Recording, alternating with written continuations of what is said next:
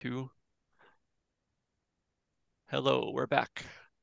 So, hopefully this break was not too long for anyone and was not too short for anyone.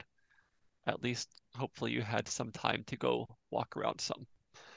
Um, there's a little poll here. You can answer your current status if you would like.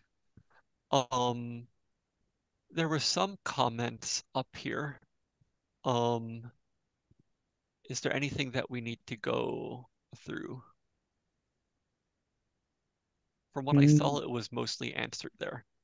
yeah, and I'm pleasantly surprised that there are so many circles in the connected Mm-hmm. uh, row. Yeah. So Okay. so actually it looks much better than I anticipated. Yeah. So that's good. And remember, if it doesn't work, you can keep watching and listening now and get some help by tomorrow. We designed this so you'd have this time. Yeah. Uh, For example, my connection broke this morning, so I have some homework to do this evening. yeah, it happens, It unfortunately. happens. Okay. I'll also point out that at the bottom of the page, there's already a feedback poll for day one. You can answer what you think about um, things here. Mm, yeah, and well, keep thinking of that, but we'll have time to discuss all those later. So what's next is this tutorial using the cluster from the shell. And I will switch to my screen here. Oh, I need to share. Uh, okay. Uh, yes, this is me. So,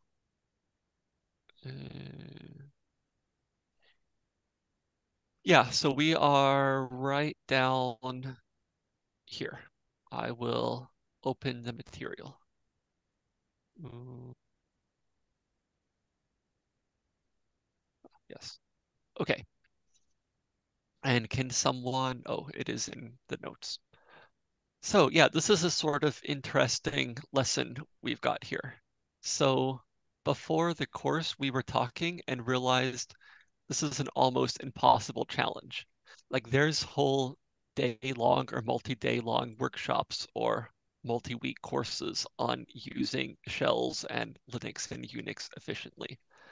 So we really need to be careful and clarify what it is we're trying to do here.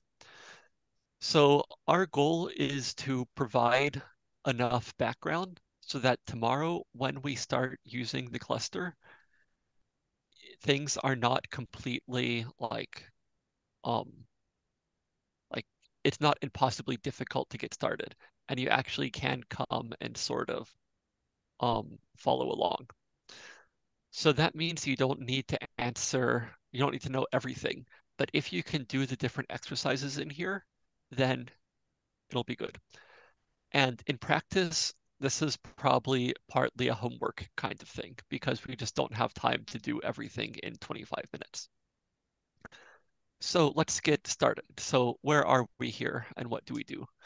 So we're talking about how we're using the raw interface, the shell, the terminal, the command line interface, which we got connected to previously. So in this lesson, we're still just here on the login node. So we're not actually using the whole cluster. And you will see some important notes about that as we go down. You don't want to go trying to run all your stuff here and ignoring the cluster because, well, you will get a nice email from us saying, please use the cluster, don't run on the login node. There's some terminology here.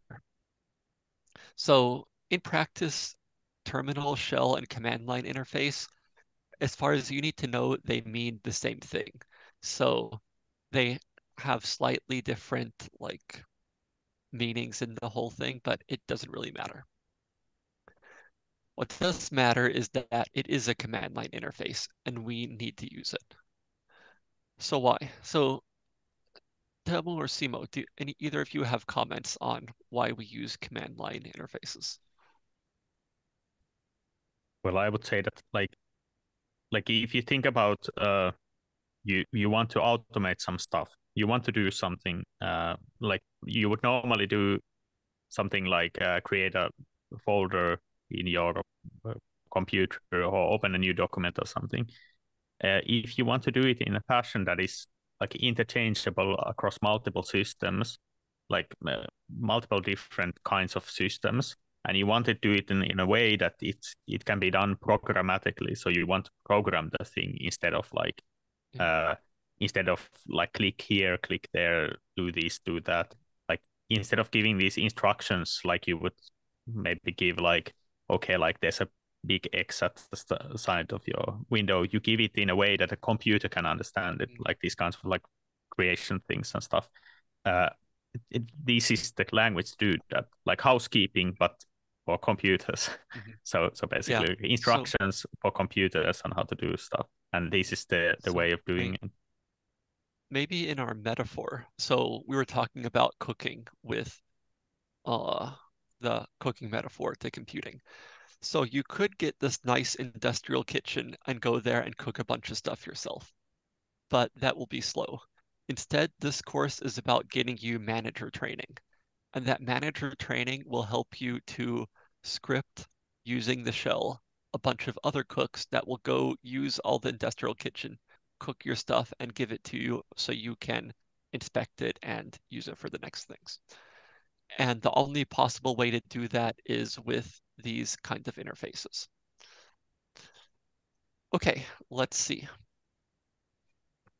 So this is a picture. You probably saw something that looked like this later. This is what we need. So when you run things from the terminal, there's usually this $sign, which represents that it's the terminal itself. There's some program name. Actually, I should make this a bit bigger, shouldn't I? There's some program name, and then the program has different options. So for example, with Python, the name of the thing we're running is Python. We give Python the script file we need to run, and then we can give it a bunch of different arguments that control what happens. This is something that you will see. Mm, Yell if my cat tries to go out. I don't think it can fit where we'll go, but yeah. Um, okay. But yeah, so you'll see more about this during the rest of the course. So realize this is what you're going to be seeing here. Next up is files and directories. So, Oh, mm, okay, it's not actually going out, it's just in between the two windows. oh. It's Yeah, a I really was kind tedious of like phase. I was kind of thinking that it's between the windows again, but I Yeah. still got a little jump. Yeah. Okay. So files and directories, and that's what we're really trying to cover here. So, yeah. Could I Yeah, demonstrate can you this? comment? Yeah. Yeah, okay. Yeah. So I will switch to Simo screen, or Simo just grab the screen share from me. Yes, sure.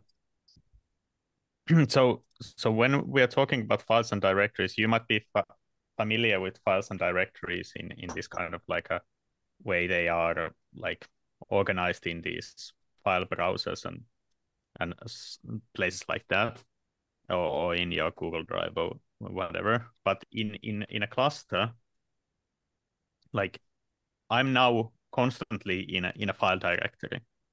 Uh, but the default file directory is your home directory.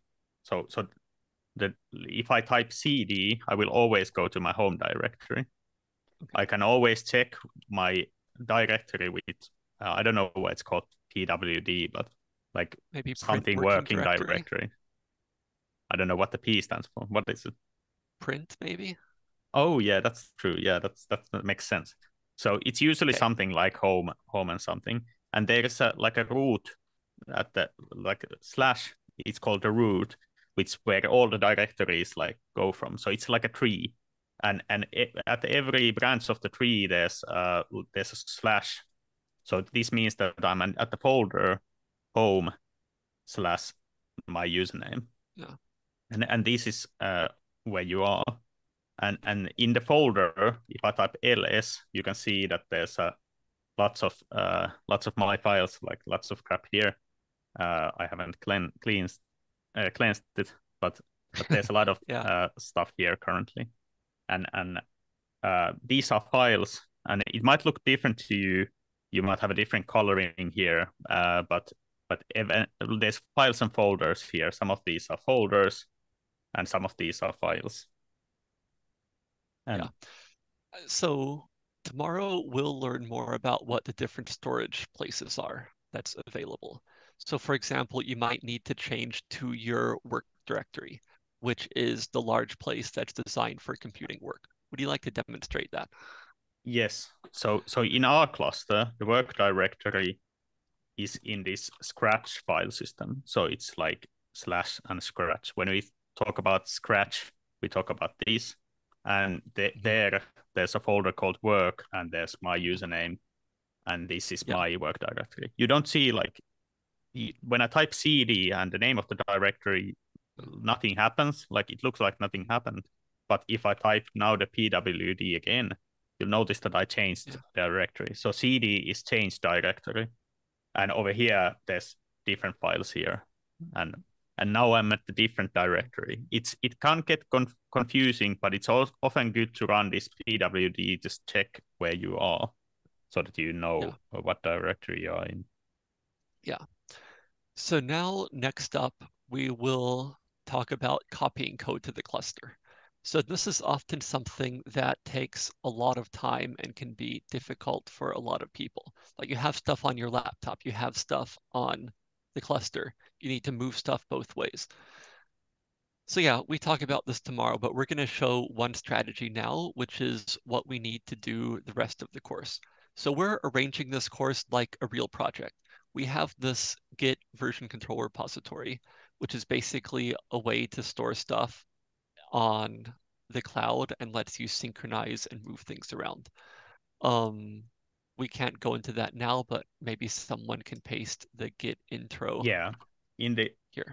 in the documentation there's this magic line. So what Mhm. this tells, like what we Yeah, run here, well, a command called git, which will wait, first, can copy. you go to your home directory? Yes, sir. Yeah. Yeah, So, let's okay, do so it this there. is, Yeah. uh, so what we're about to do will work for any cluster in the world. We've specifically made it using this um, Git repository so that it can be cloned to any computer. Um, yes. So, okay, so oh, yeah, you just did stuff. So in your home directory, we copied this git clone command, and you don't really need to know what it means, but basically it's taken stuff from the GitHub service and now has made a new directory called HPC examples. Can you change to there and list it? You notice that I don't type the full path here, even though like I'm at the home directory, because I can go relatively to the current path where I am.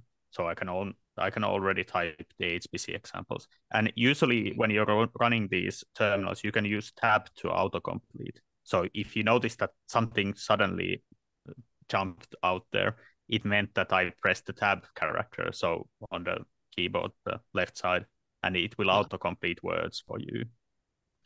okay. So we have 10 minutes left. I propose we show the quick example of running a basic program, and then we can give people some time to play themselves. Does that sound good? Sounds good. Okay, so now SIMO has changed to the HPC examples directory, and we're going to use Python 3 to run a simple pi calculation script. So here we're running it on the login node of the cluster, which we've just told you you shouldn't do, but this takes only a second or so, so it's reasonable to try for development purposes. So here we go. We told to use the Python program. We gave it the relative path to the Python file, and then one argument, which is the number of iterations.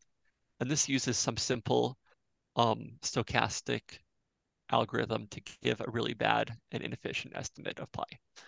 And in the exercises, you'll see more examples of using this with different arguments and things like that. I guess we should show how to edit a file, at least. Can you show using the nano editor to open up the Pi example? Yes. So if I type nano and the name of the file. So nano is what's called a text editor. The name comes because there is a previous program named Pico. Okay, and now you can scroll through. Can you give an example of typing something, maybe add a comment somewhere? So I guess Simo is using the arrow keys to scroll up and down. And then to save, you can do Control X and then push Y. So it's easy to save and exit with Nano, and that's the reason we're talking about it now. But there's plenty of other editors to use later. And Nano is usually already installed, so you can just type Nano. And yeah. Tomorrow we'll be talking a lot more about like remote connection to the data as well, so that there are other ways of editing files in the cluster, but it's very important to get like this basic language so that you can do basic stuff in the cluster using the terminal, and moving files, copying files, editing files, opening files. These kind of things are something you do all the time. So it's very, very important to get it into your system to like get familiar with this interface. Okay. So I propose we stop here. People can basically read what else is here. You can read faster than we can talk. We can keep answering the questions by the notes, which I will now go back and share. Yes. And maybe let's be back a couple minutes before the 25. So let's come back 2 minutes before. And yeah, so we know you don't have time to do everything here, but play around a little bit and do the rest tonight. Okay. Yeah, and I would recommend yeah. going check first the exercise and try to do the exercises. If you don't know what the exercise is talking about, scroll a bit up and check the contents there, because that way it's good way of like quickly skimming through the material. Like first start with the exercise, and then if you feel lost, then check the contents and then retry the exercise. Okay, great. Thanks a lot. See you soon. Okay. Bye. Hello, we're back. And there's some good comments and stuff here. I think most things are probably answered. There's a good question. How do I move a program from my local repository to your computer? So unfortunately, that's a bit beyond the scope of what we can possibly cover right now. We talk a bit more about data transfer tomorrow, but we tried to just show you one really basic thing that lets you do the exercises for the rest of the day.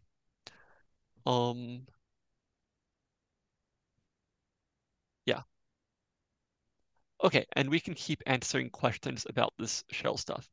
And really, even in the future, if you have questions about using the shell efficiently, don't be afraid to ask, because it really is like learning both a whole language and culture at the same time. Sitting down and reading a book, I think, doesn't work, but being immersed and asking people for advice does. So what comes next?